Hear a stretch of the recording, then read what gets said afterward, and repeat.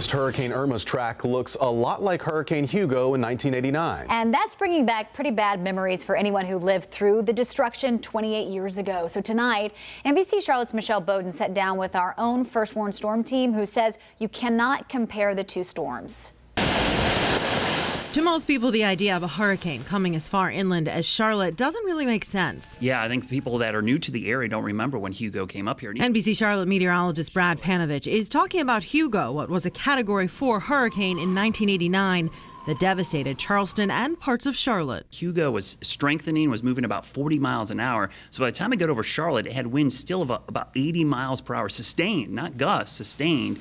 And it took down trees all over the place. More than 80,000 trees in Mecklenburg County alone. It moved up from Charleston to Charlotte in less than 3 hours. So the winds did not have time to die down. Our own Larry Sprinkle was live on the air back then, walking viewers through what was happening. We've received gusts up to about 100 miles an hour, Shaw Air Force Base. I've been distracted because, as a lot of people are experiencing, part of our ceiling just collapsed in here.